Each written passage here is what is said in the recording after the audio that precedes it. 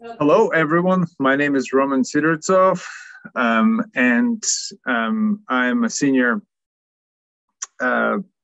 fellow for energy justice and transitions at the University of Sussex, and I also a co-coordinator of a project called JUSTNORTH. And if you are here, you are participating in a side event in which we will try to workshop ideas for what we think is an intriguing tool, which is one of the cornerstones of our project.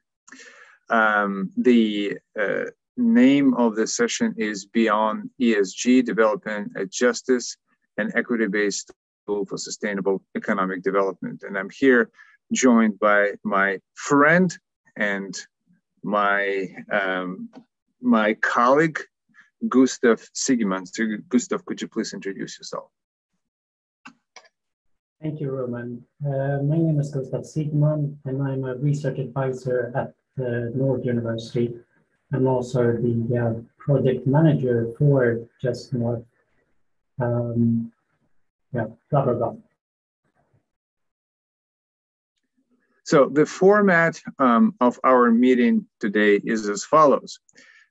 Gustav and I will say a few words about the project, about what we're trying to accomplish as a EU-funded initiative.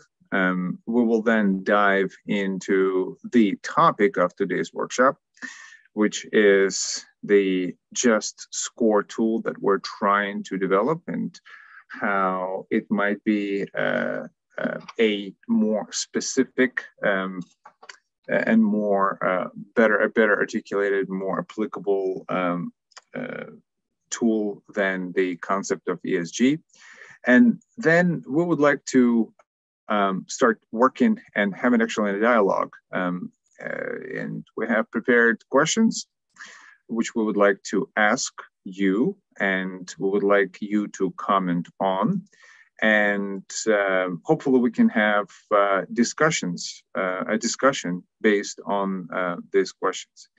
It is my understanding that the format of today's meeting is a bit different than a typical Zoom gathering. So there are two platforms running simultaneously. They are connected, but there are two platforms. Gustav and I are, with the help of the event organizer Andrei Kazakov, we are on Zoom and we can communicate through Zoom as well.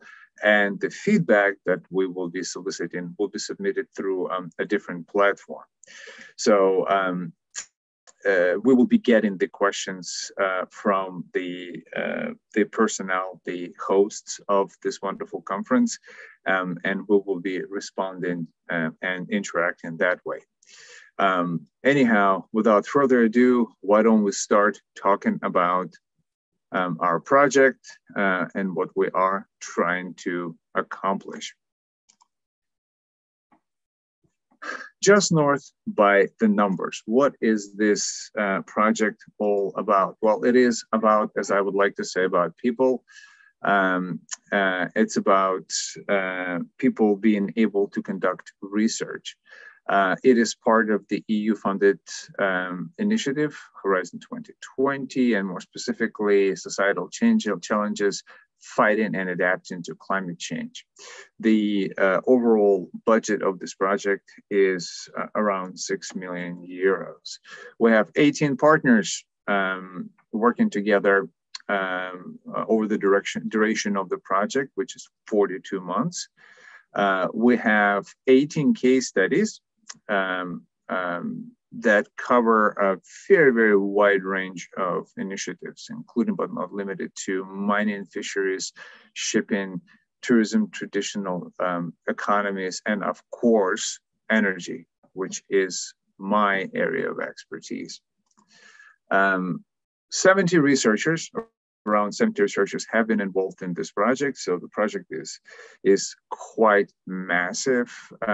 The 18 case studies are not the only research components of the overall design of this project. We have a total of 9 work packages, including a work package that dove quite deep into the understanding of what justice is and how it relates to more applied concept like ESG. We have 47 project deliverables that do cover the theoretical aspects of justice, conceptualizing and operationalizing justice for applied research, also including analysis of sustainability, policy, and regulatory frameworks. And we have 3 project outcomes. We have a project documentary on which we're currently working. We have a set of policy recommendations and the JUSTscore negotiation tool, which is very much the centerpiece of today's conversation. So what are the ambitions of our project and what are our objectives? We started this project with trying to challenge the conventional notions of viability of what actually means what does it mean to call a project a viable project from the economic decision making and to really try to rethink what it means in the context of sustainable development. We're also trying to bring social science expertise and interdisciplinary analysis to really show between the interplay between the current pathways and really try to figure out pathways and try to flesh out pathways towards sustainable futures based on the views and values of stakeholders that they have towards economic development in the Arctic. We are heavily leaning on the theories of justice and forms of justice. We are incorporating forms of justice such as distributional, procedural, substantive, recognitional, and attributional to really move towards and try to come up with principle of justice in the context of what we're studying. And we are using the principles of responsibility, recognition, and universality in our work. All right, now let's move into the meat, so to speak, of today's session and the juxtaposing this to concept ESG and justice. Let's start with ESG. Well, first of all, what is ESG? For those of you who are not familiar with this, ESG stands for 3 things. It stands for environmental, social, and governance. So, and ESG really is a rather modern or recently emerged concept, at least the way it has been abbreviated with these 3 letters. And E stands for environmental, which refers to the impacts that a company, a project, an initiative is going to has and is going to have in the course of its activities, and this helps investors to understand where sort of these impacts are and move beyond just, simple dollars and cents or euros or cents or pounds and pennies, and really take a much more holistic view on the impacts of a project. So the other pillar of ESG is social, and it refers to the social impacts of a project or activity or an initiative that investors also would like to pay attention to. And this impacts often include gender issues. They include racial issues, racial justice and equity issues, and so forth. And the third pillar of ESG is governance. It really refers to how this impacts whether a company has the ability to really work with its internal corporate governance to really take these considerations into account, environmental and social. So what are the advantages, in my view, or pluses of this concept? It has been defined, it has 3 letters, it has been abbreviated. So everyone, or a lot of people who work on economic development, they have heard at least about this concept. It can be operationalized because it has 3 components, right? So you can create a checklist if you are a company and design an internal company policy based on that. And to a certain extent, it can be explained and generalized. So what are the minuses? In my view, it really lacks conceptual grounding. So it's not really well connected to theories of justice. For example, the forms of justice.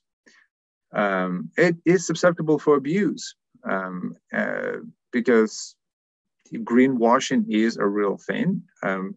And if there is a checklist and the checklist is complied with, regardless if the checklist actually has any meaning, a company can surely claim and put in its quarterly report that the ESG component has been met.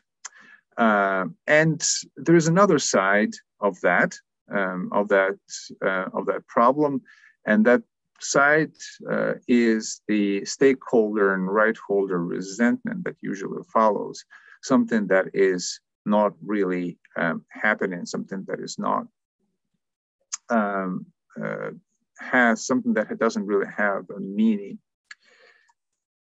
And ESG, it has originated from the investor community and from the industry. It is mostly by and for the industry. So in contrast, justice is really hard to define. We really tried in this project, and we had really smart people working on it.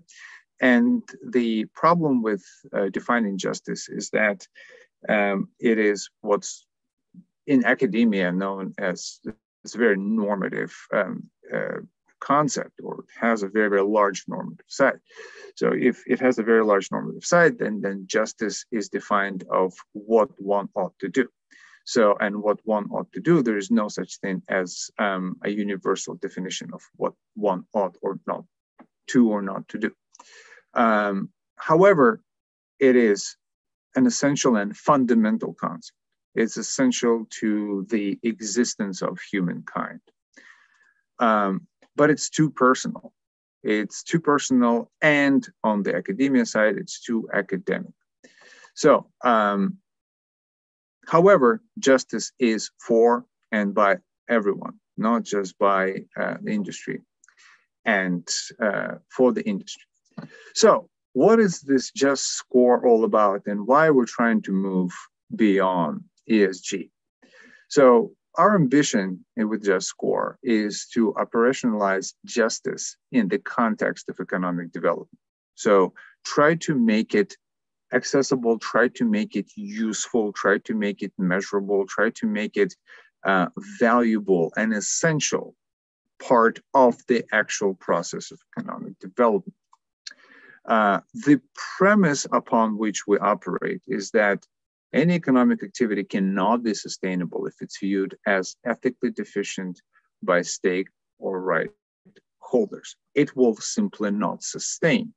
If a project is pushed on the community, that there might be or likely be a conflict that will end that project, that will end that activity. Therefore, it will not be sustainable.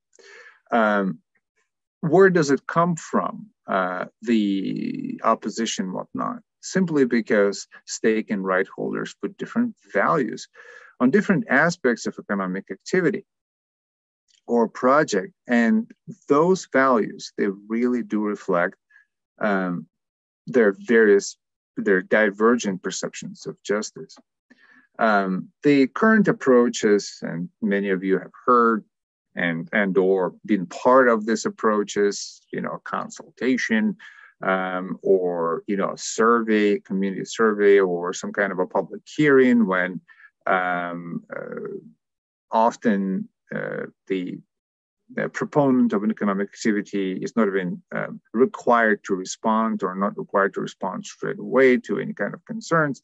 We do not view them as trouble-free. We actually view them as problematic, because they do not really attempt to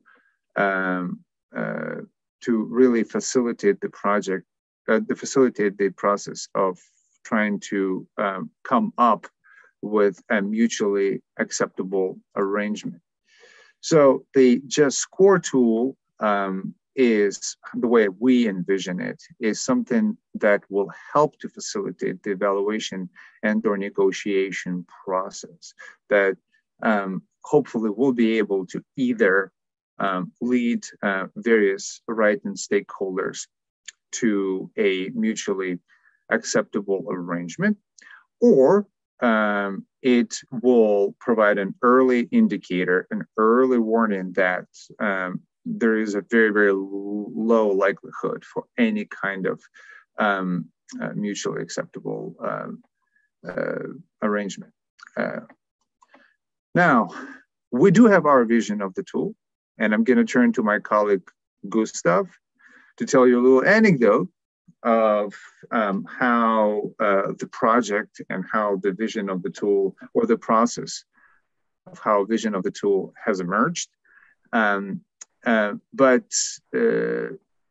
the point of this meeting is really not for us to inform you about this tool, but hopefully work together to start talking about this tool. And really our ambition is to not follow what we have conceived and think is right, but really what we can co-produce with a very wide array of people, actors, stakeholders, and right holders. Gustav, tell us the anecdote. Thank you, Roman. Well, I just keep coming back to one time when I was talking to Roman and Corine Wood-Donnelly, who is the scientific coordinator of the project. And they started to talk about this tool, which is called JUSTscore. And I was very curious to understand what is this tool and what is behind it, and why would anyone need this? And what I came to understand is that when large multinational corporations are planning vast infrastructure projects in the Arctic, for instance, there is an inequality when it comes to access to resources, knowledge, money, infrastructure between these corporations, governments, and also local communities, that everyone doesn't have the same access to information.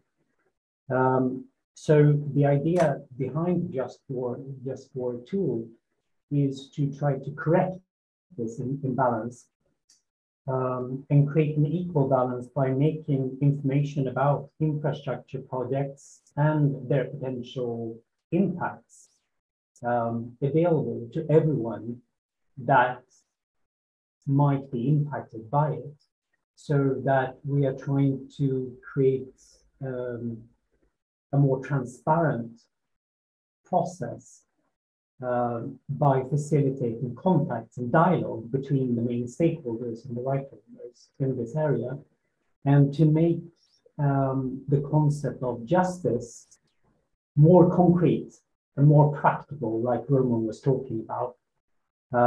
So the idea behind the JUSTscore tool is to create this layer of information that everyone can really understand and benefit from. And this will facilitate dialogue and co-production, real co-production between the main stakeholders. And it is our hope that this tool will lay the foundation for European policymaking in this area. So whenever large infrastructure projects are being planned in the European Arctic, that this tool would actually be taken into use by the main actors. And we are also in contact with the European External Action Service, which is like the Foreign Office of the EU, to involve them in this process to make sure that this is also kind of tapping into the mechanics of European policymaking. So what we are doing today in this workshop might actually influence the way that the EU is thinking and organizing their work around infrastructure funding. And that's quite powerful, I think, not least when we're thinking about the fight of climate change in the future. So what we're doing here really matters to the rest of Europe. Thank you.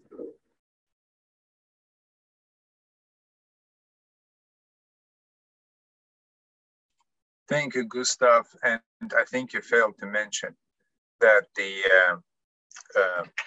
original sketch of JUSTscore was conceived on a napkin. And now that napkin is located in a very, very secret location.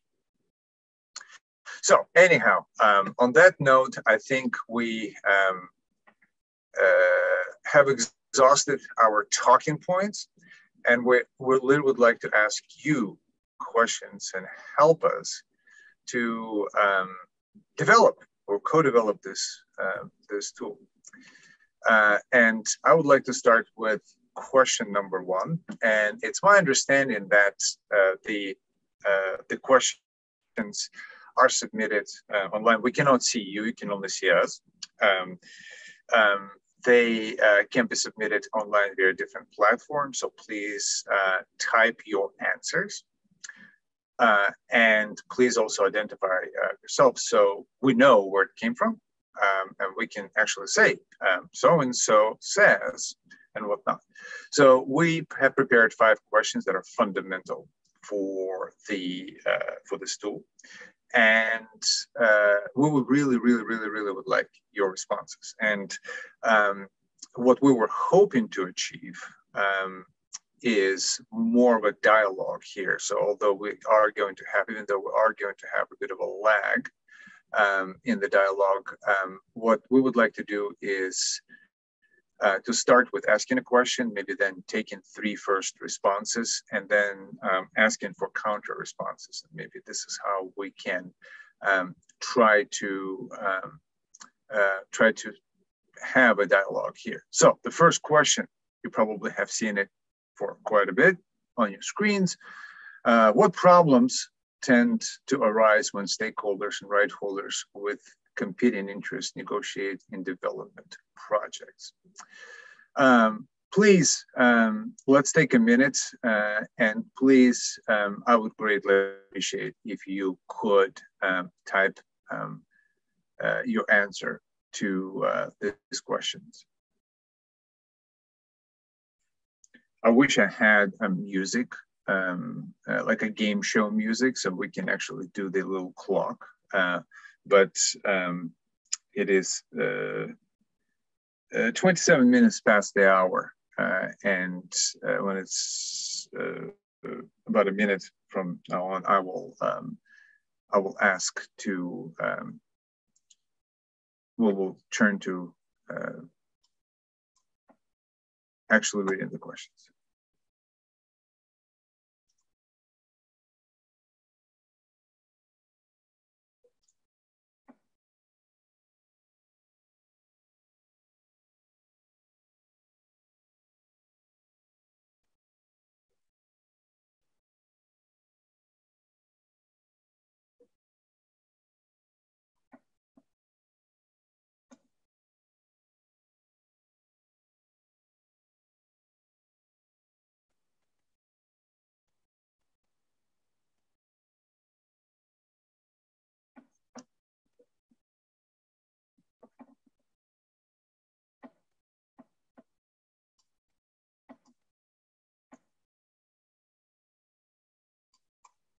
All right, so we have the first response. And it's a good one. It would be great to have a little more.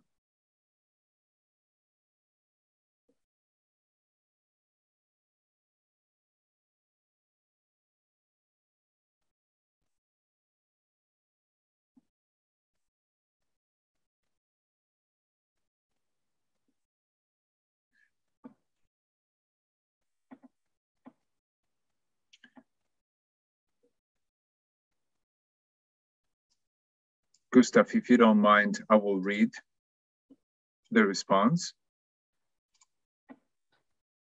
Yes. It says, in Norway, one main issue is how economic development comes to interplay with indigenous rights and traditional activities. For instance, the Sami people have for a few years now been talking about green colonialism when green industrial development takes place in traditional areas. How do you envision economic development interacting with indigenous activities in the years to come, especially now that the EU is quite interested in Sami issues? It's a great question. It is a great question indeed, and we have not just one, but two case studies that are looking into this kind of issues. It's how do we envision? We envision, hopefully, an attempt to, well, a much, not just quantitatively different engagement of the EU with the Sami people, but also qualitatively different, and not just the Sami people, but also with other local and indigenous communities in the Arctic. And that is why we're essentially here. And the qualitative, the different issue is that there is a recognition that there is a value and ethics system or systems that indigenous people have developed over millennia. And those value and stakeholder value and ethics systems, they are different than what we in the West view as Western ethics. And the justice perceptions based on the value and ethics systems are incorporated in the decision-making process. So a great comment, and I actually have a reply, and I would like the person who posted this, or where the author of this comment, maybe try to say what is your how would you go about reconciling two divergent standpoints. One comes from, say, central government, and another perspective comes from the Sami people. What would be, say, the process through which a disagreement can be resolved?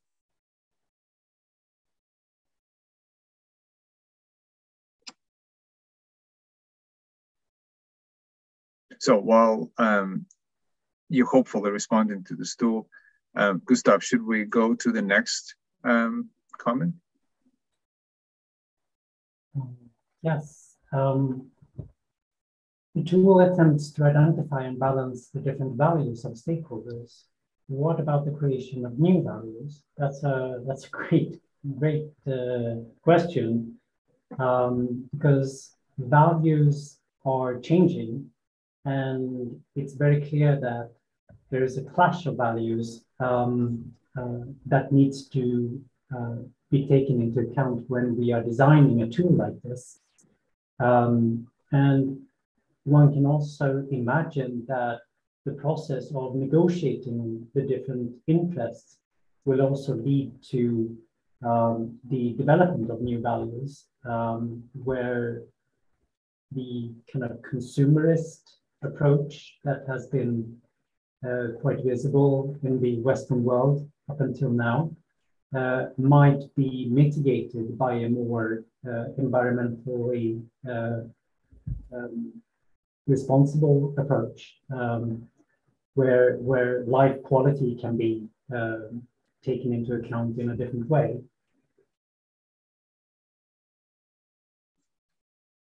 All right. So should we move into the next? Yeah, there was a question about barriers of adoption and how will they be addressed. All right. Would you like to take this one? Would you like to respond to that? Yeah. So let me. We just had a workshop where we really try to reconcile not various stakeholder views on this tool, but really our own, because we were given an assignment to go and essentially think about it for a long time. So, and it was interesting that our team, that includes academics who have some experience outside academia, but also come from divergent fields. We all have identified various barriers. So some of the barriers, and my background is mostly in law, and I started thinking about it as the barriers related to really trying to change the legal mechanisms through which the tool can be applied. Somebody noted the cultural issues and the power imbalance, and there is actually a question about what about the power imbalances that do exist when in the context of an industrial project. So one of the what we're trying to achieve is that we're trying to come up with the barriers. We're trying to identify as many barriers as we can, and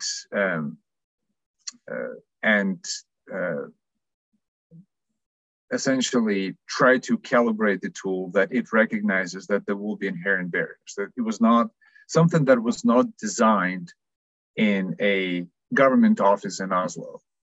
Something was designed in Sapmi, something that was designed in Greenland, in southern Greenland, something that was designed in northern Finland, something that was designed with people and with the input. So, Gustav, why don't you pick the next response? There was a good question about how it's improving on past mechanisms. And from my perspective, I've been following European policymaking for quite some years. And what I've come to understand is that when the EU is designing policies and also trying to understand their potential impact, they have traditionally had quite a strong focus on the economic and environmental impacts of different policies. But what hasn't been addressed that we are trying to do in this project is the social impacts. And correct me if I'm wrong here, Roman, but the fact that we see a growing number of legal disputes around investments in the Arctic is mostly related to the social impact, which is kind of addressing traditional livelihoods in the Arctic. and forcing people, usually minorities, to accept the majority rule in the common interest. And we are hoping that the JUSTscore tool will help illustrate a more holistic approach to address also the social impact of European policies. Roman, do you want to add something to that? Yeah, I'm actually going to continue. There's a group of 3 questions and or comments. Let's just call them comments, right? So because we actually want you to tell us what the concerns might be, what, you know, and we would like to learn from you as much as we would like to answer the questions. So please phrase your questions. No, you normally hear phrase your questions in the form of a question. So phrase your question in the form of a comment.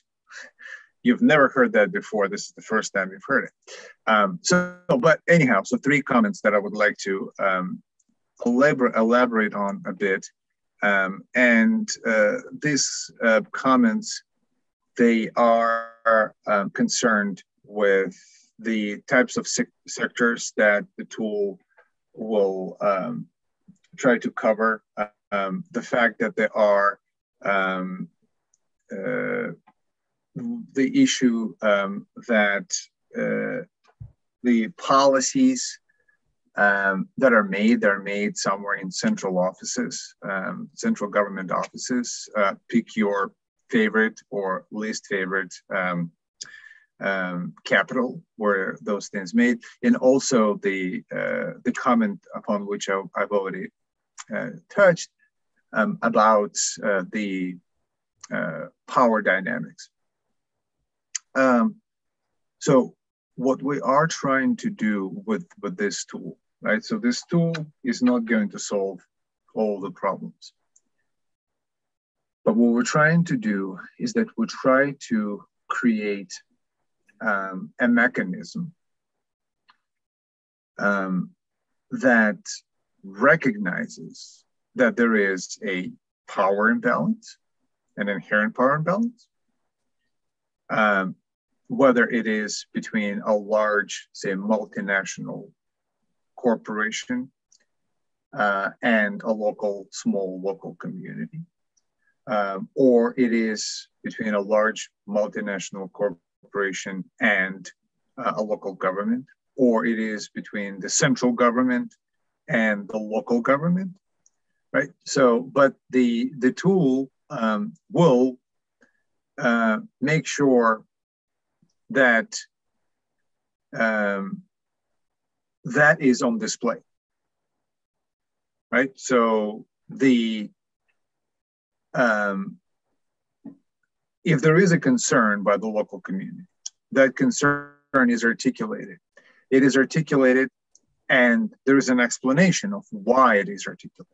Why the concern is, not just that what the concern is, but why the concern exists, right? So, and the way we at least envision it is that if there is a process through which all these concerns are documented and the explanations for these concerns is provided, and there is a clear indicator where the parties of the entire in the context of the entire project or activity they stand, there is a better understanding of these underlying issues. So if it's clearly brought up by, one set of an issue is clearly brought up by one set of stake and right holders, and another issue brought up, that is in the know, that is in the clear. So in terms of what sectors, we do think this is a very much of a contextual tool. So it will be in the context of a particular development of a particular activity. So it can be applied essentially to any activity. Maybe, there can be exceptions made. And, frankly, I'm not willing to even think about it yet because we are at the very infancy of this project.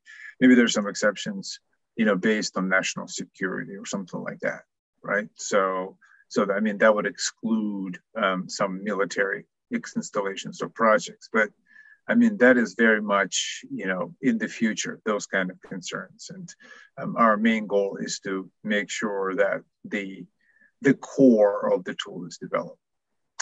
So that's sort of what we're trying to do. I don't know if this is too vague of an answer, but we do believe that the transparency of the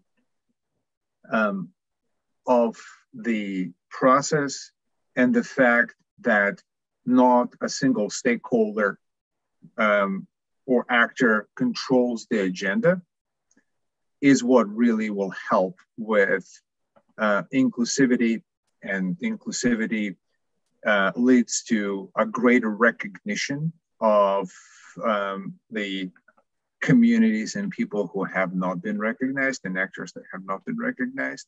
And that leads to a greater recognition of issues that these communities and people are concerned about and actors are concerned about. And if it is out in the open, it is out in the open. So it also increases the transparency. So we have now we're going from the last comment. Gustav, why don't you take this one and we'll move to another question. I think it was Apostolos who had a question about a more regionalized development policy in the years to come. Apostolos, do you want to share, expand a bit? Gustav, Apostolos, actually, he takes the questions online from online, okay, and then he posts them. So that's why they either come from Elise or Apostolos, to whom we're very grateful. So thank you, Apostolos and Elise, for doing this for us. So there's one question, the last question. If this tool has ever been tested in a practical setting. And the answer is? You tell me. No, it hasn't been. So, and the reason why it hasn't been is because we're trying to develop, and we're trying to develop with the feedback that we get from bright people like you are. So, but our plan includes actually a simulation of the tool. So there are various steps in the tool development. And the very last step as part of this process is to really do a simulation, a full-blown simulation, and see if it works or doesn't work. All right, so I'm moving to the next question. So please, we really want your feedback on what tools, techniques, or strategies are currently used to negotiate development project, and how do these tools tend to fail. I've already alluded to some. It would be great if you could give us an idea of which ones are you aware of and how well they do.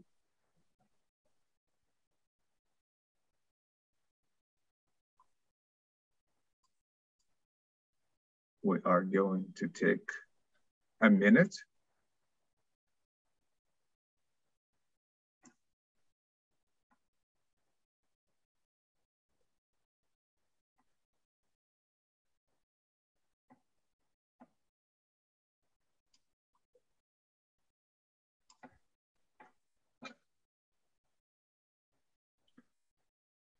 Do we get any responses?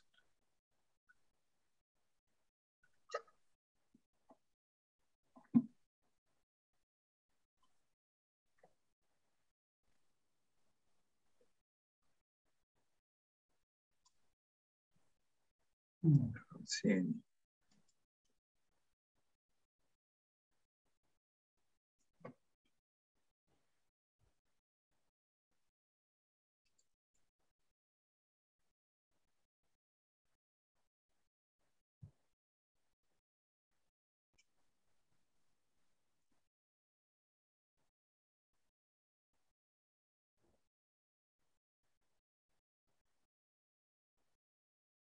All right, we have the first one.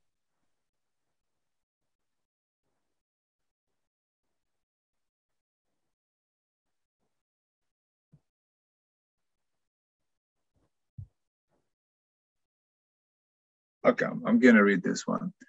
When it comes to indigenous rights activities, consultations are successfully taking place in most cases throughout North Norway, but when it comes to Friar FPIC, there is definitely a gap.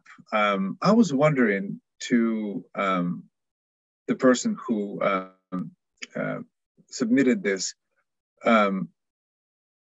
what kind of gap? Can you, if possible, could you please elaborate on that particular gap? Because this is very, very, very interesting. And more responses, please.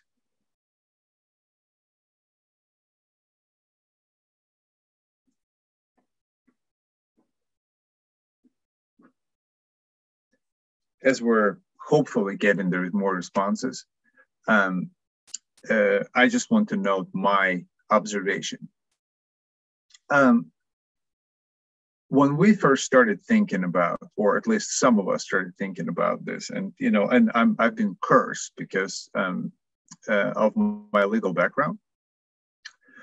So I always think about it, whether there is a legal mechanism for doing whatever needs to be done, whether it's a consultation, whether there's some kind of a engagement with people and communities that will get impacted. I immediately look into go and do some and read something really, really boring, right? So it's some kind of a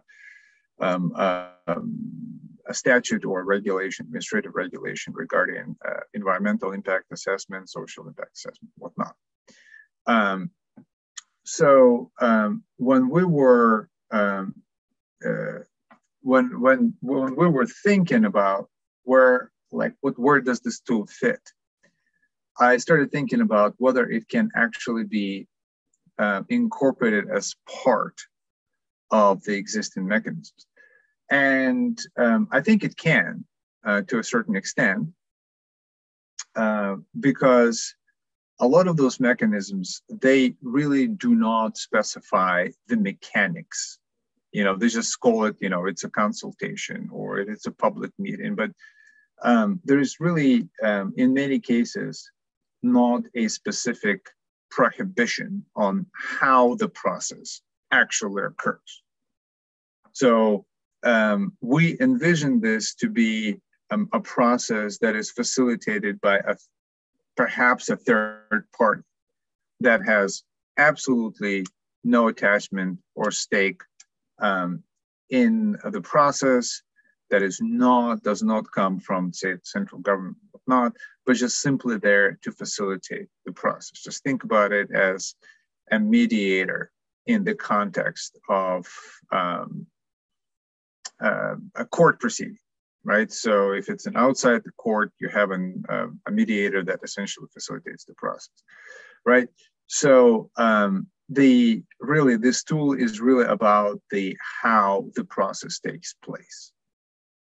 And as long as it is within does not contradict anything in the enabling legislation or directly in the implementing regulation, then it should be fine. Plus, we were thinking also that there is an opportunity for private action when a company wants to do something that goes beyond what the law requires, and that would be very much in line with the G in the ESG, right? So there's also an opportunity for that. So we get 2 new messages. Gustav,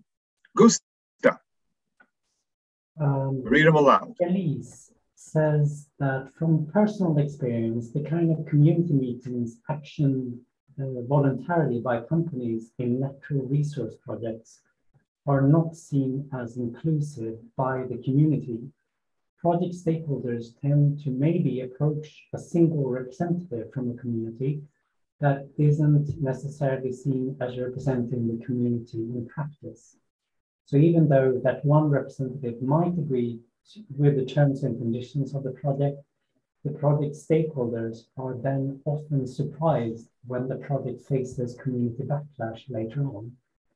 Consultations is often not considered as sufficient by communities involved in natural resource development. What about consent and, more importantly, compensation? That's a very legit comment. Thank you. Thank you very much for whoever posted this comment. It confirms what we've identified as a failure of the current processes, but it also specifies what exactly is wrong. So thank you very much. So there's another comment. I'm going to read it if you don't mind, and then we're going to move to question number 3.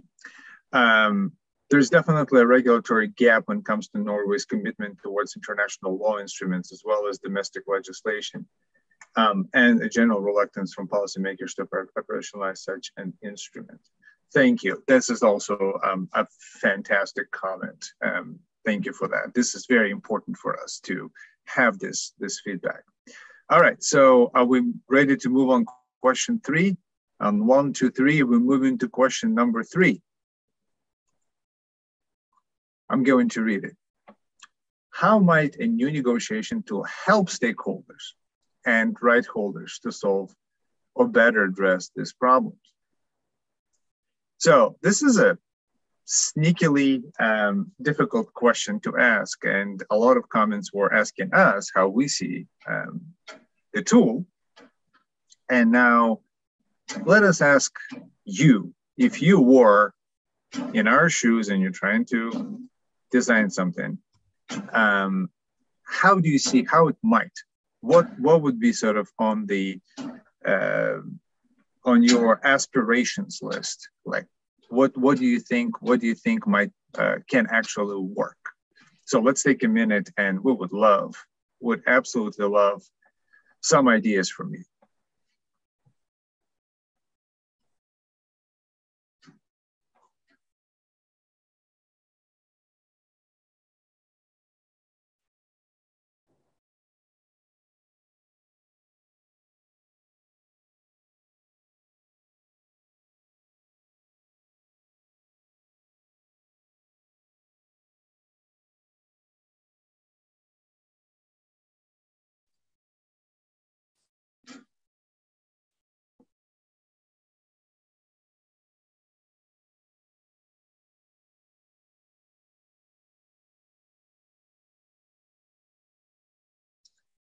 All right, so we have a first comment. I'm going to take this one. Gustav, please be on the lookout for the next one.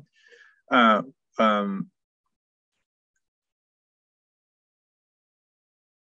would rather ask you, what do you mean by a negotiation tool? A legally binding tool could always promote interests of different stakeholders. For example, great comment. So then there is a question. Let me start with the second part of this comment. A legally binding tool could always promote interests of different stakeholders, for example, right? So in a way, the way at least I see the problem with the status quo is that there are tools that promote wittingly or unwittingly interests of some stakeholders. Because, a company can be a stakeholder as well. A government, a national government can be a stakeholder as well. I mean, they have a stake in the project, right? Or in an activity. So, and also a tip of a cap, which I'm not wearing. Sorry if I'm not wearing a cap. To the comment about power imbalances. So in our view, it is a very delicate balance between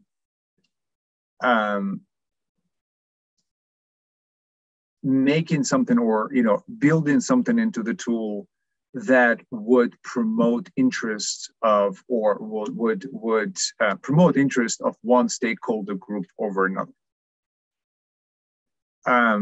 And we're grappling with that. Should there be some kind of a mechanism that would account for power imbalances, and thereby give some kind of a leverage to one group or stakeholder group or another. So, frankly, I don't know the answer to it. Based on the status quo experience, this might not be a good idea. So, at least my personal preference is to try to explore really the power of transparency. What's is described in academia as the targeted transparency, when you essentially make when you identify each position, and not just identify the position that has been articulated, but also the position that is yet to be articulated, is yet to be fully fleshed out. The kind of transparency that doesn't only show what's in there, but also makes it explicit what's not out there, whose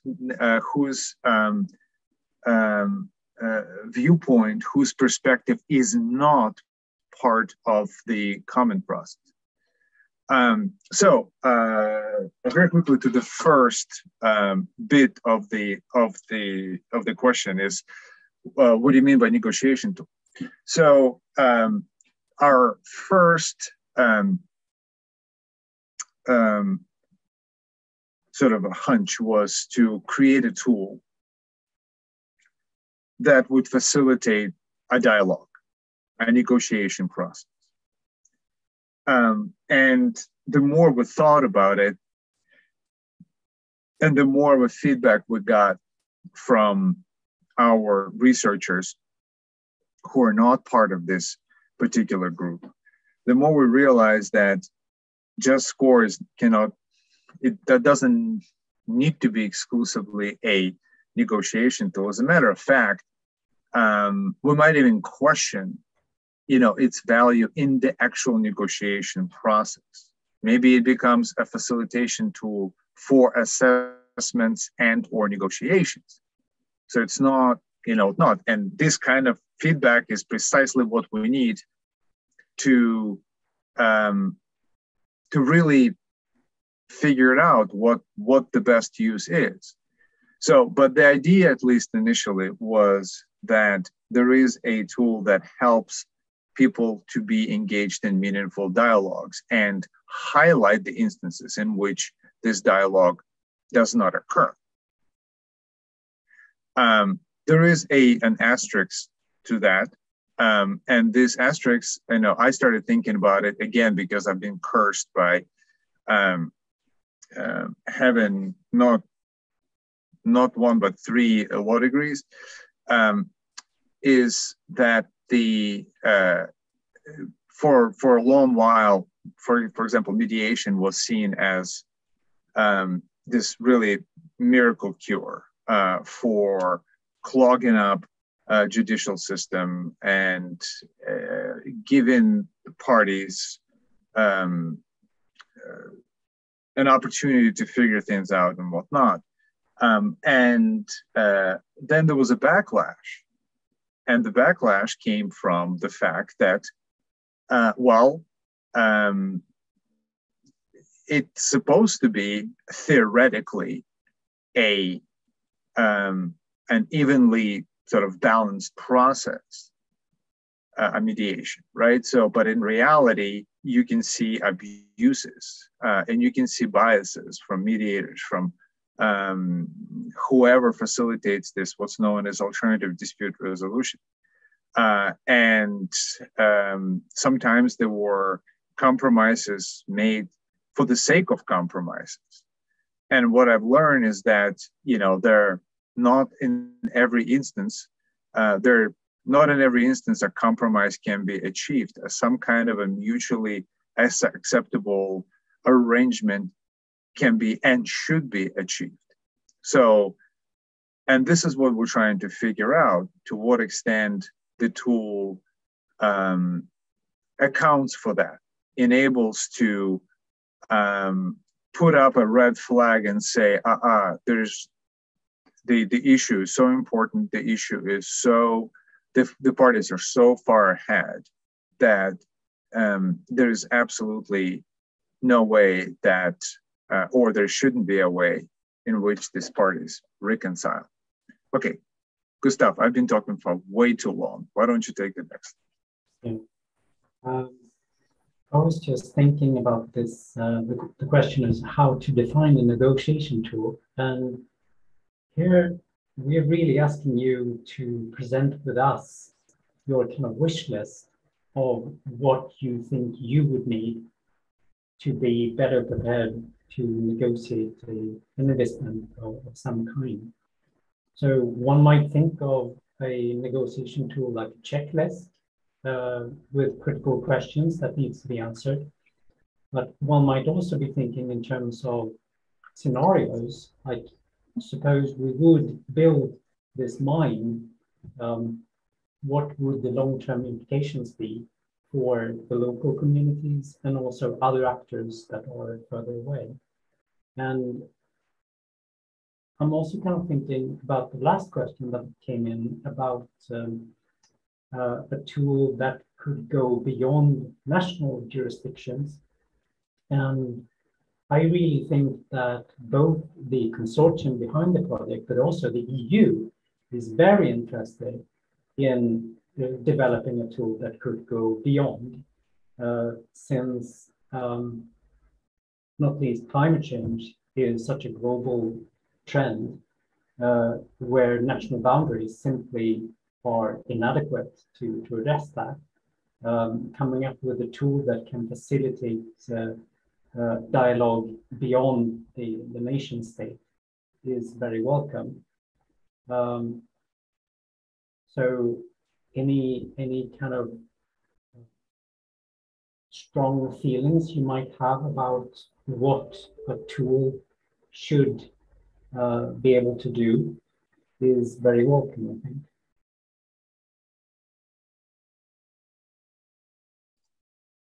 All right, thank you, Gustav. I think we're gonna move on to more specific questions that we have for you. And again, we really, really do appreciate this feedback. We really do. So the more, the merrier. So please don't be shy and tell us what to do. Question number 4, what about negotiation process should we keep in mind to ensure this tool is designed successfully? Please.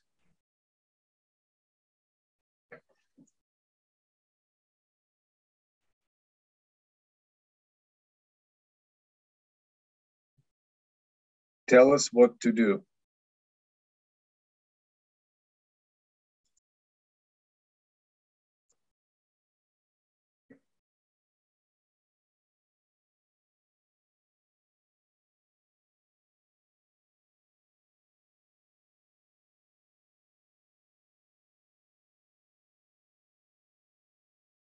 Or what not to do.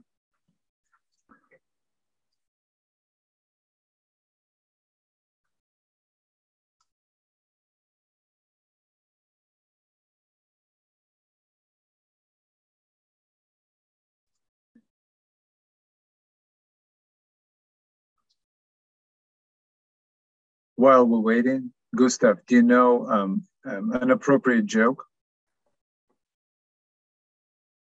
So we can about the negotiation processes, you mean?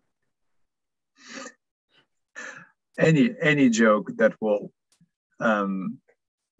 be right for this occasion.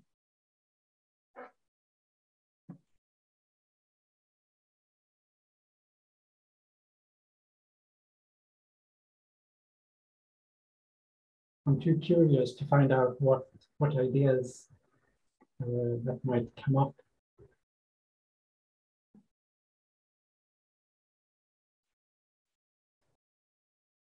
There was comments, perhaps that they are not linear and official processes are not always the main / only venue for agreement.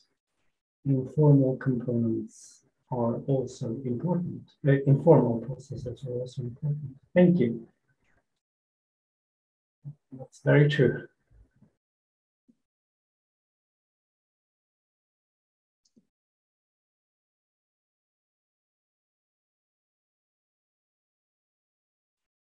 Well, it's, you know, it really is unfortunate that we can't like just chat in real time. I'm just, I was wondering if you could give us an examples of informal components. I'm just curious. I'm a very much of a person who learns by example. Maybe that's why, or I like philosophy so much, because there's always an example. There's always a hypothetical. And any other ideas, please. We would love to hear them. I can imagine that I'm thinking of narratives created about the problem, like in the media. Right. Well, that is very interesting. I mean, the formality of the process, and maybe that is one of the barriers as well, that there is, when there is a formal process, there's a formality, there's a formal element of a process that can be discouraging.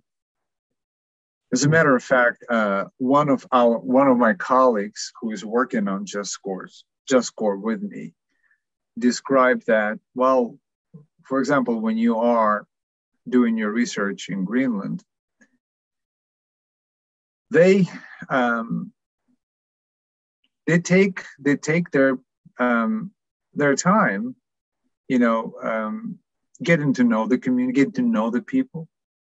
There's a great importance of what we call small talk. When you talk about, you know, the weather, about, I don't know, petrol prices, those kind of things, before you move on to a much more in-depth conversations. So, and describing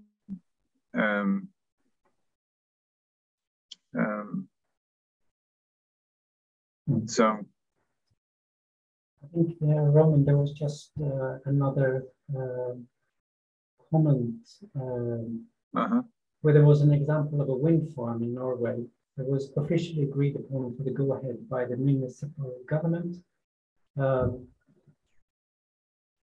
after a local vote, but the post-construction backlash by the indigenous community came as a big surprise to the companies involved. The vote went ahead without considering that not all of the people affected by the development and the loss of land actually did not live in the official jurisdiction covered by the vote. Yeah. And of course, there's quite a wide literature about green colonialism, where this narrative really fits nicely into, and there are so many examples similar to this, which is really unfortunate. And when I'm thinking about the EU, the Green Deal, where Frans Timmermans, the Vice President of the European Commission, is saying that the Green Deal builds on that we shouldn't leave anyone behind, having a comprehensive dialogue with local communities is really important.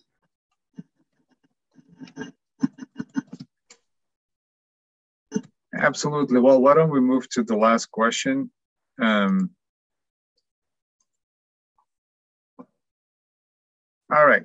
So, under what circumstances, and maybe we can build on the last comment that was made. Under what circumstances do you see stakeholders and right holders benefiting from or being disadvantaged by our negotiation tool? So let's continue if we can with the wind farm example.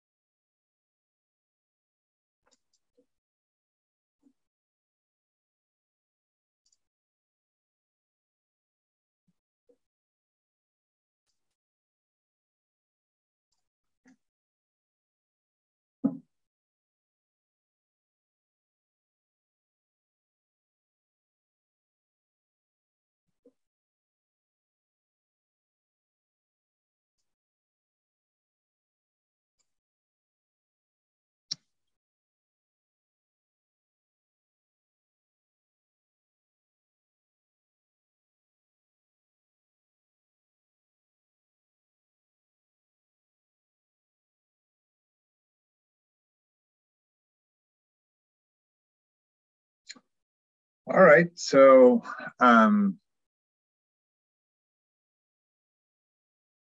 maybe a specific sector, maybe a specific location, specific region of the Arctic where this might not be appropriate, those kind of things.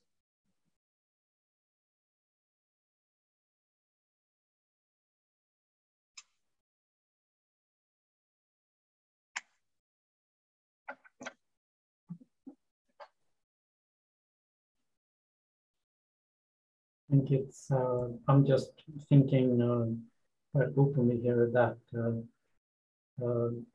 when you are planning large infrastructure projects, dealing with energy, for instance, there is a broad general interest that is behind the project. And one important circumstance would be to protect minorities and minority rights when we're dealing with these kind of large investments. So the rule of law, for instance, how can we ensure the principle of rule of law?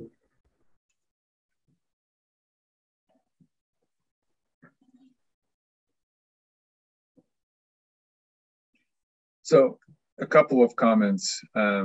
So a small scale, definitely, we're already thinking about the small scale. So here's another one. I'm thinking of places where these negotiations have to be conducted remotely, or where the use of gatekeepers, often from government or official interests, prevent local voices from having a say. Yeah.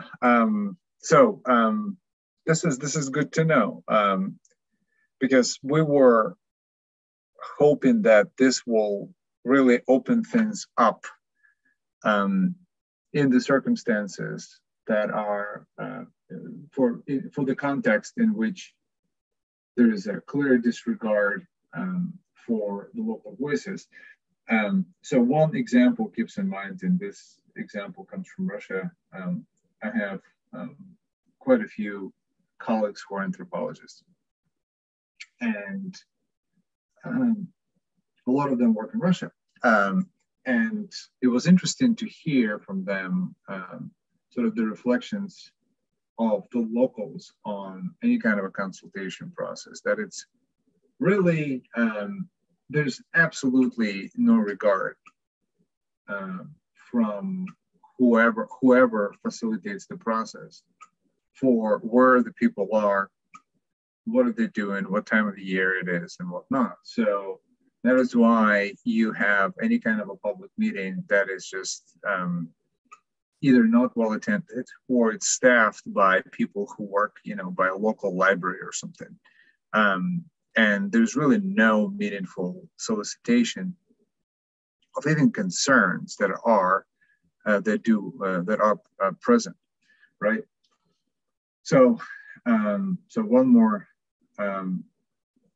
message, and I think we can wrap up, Gustav. Certainly, there is space for community engagement, local development, procedural and participatory rights and issues that will get pushed toward better communication between state and local authorities. And I do think that is sort of one of the side benefits of what we're trying to do, that it's also a learning tool, and there are various ways in which we envision this to become a learning tool. And I'm not ready to sort of report on what we are really, what we're thinking in all of these aspects of what this tool can be in terms of the learning, right?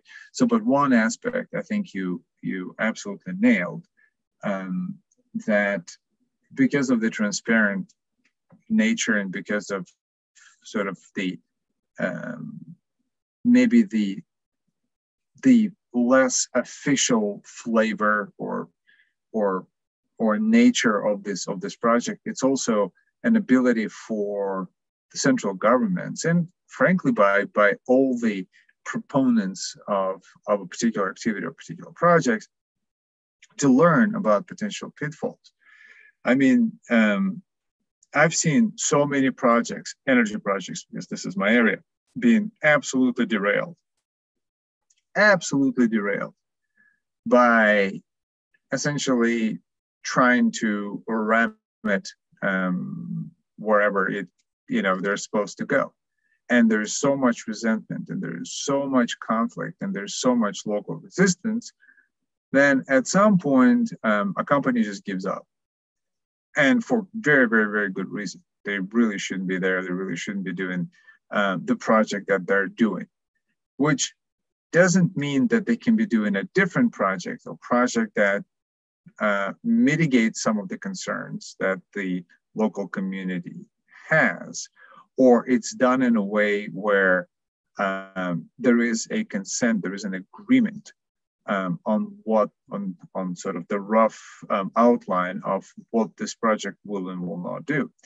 And that comes from an honest dialogue, a transparent dialogue. And this is what we are trying to create as part of this tool. And again, sort of, I would like to emphasize this point that not every single project should go ahead. And the consequences of not realizing that and accepting that are often expressed in millions of euros, and for certain activities in billions of euros, of lost opportunities, of projects that just never take off, and whatnot, right? So I think this is very, very important for the tool to account for that as well. So I think we are nearly out of time. For whoever is still attending this session, we would like to thank you for all your participations. I really would like to thank Elise and Apostolos. Apostolos, I think it's Apostolos. And Apostolos, you can correct me if I'm wrong, for your tremendous work and for your tremendous help. If you would like to learn more about the project, where we're going, what are we trying to do, the publications that are coming out of these projects and opportunities to get involved, this is how you can find us. You can find us, our personal contact information as well. So please do get in touch, and we would love to connect and would love to continue having this conversation. So again, thank you very much to Andrei, Apostolos, and Elise. Thank you very much, Gustav, for doing this with me. And I think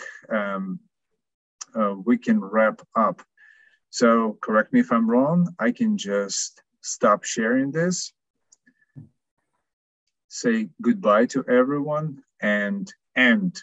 So permission to end, Gustav. Thank you.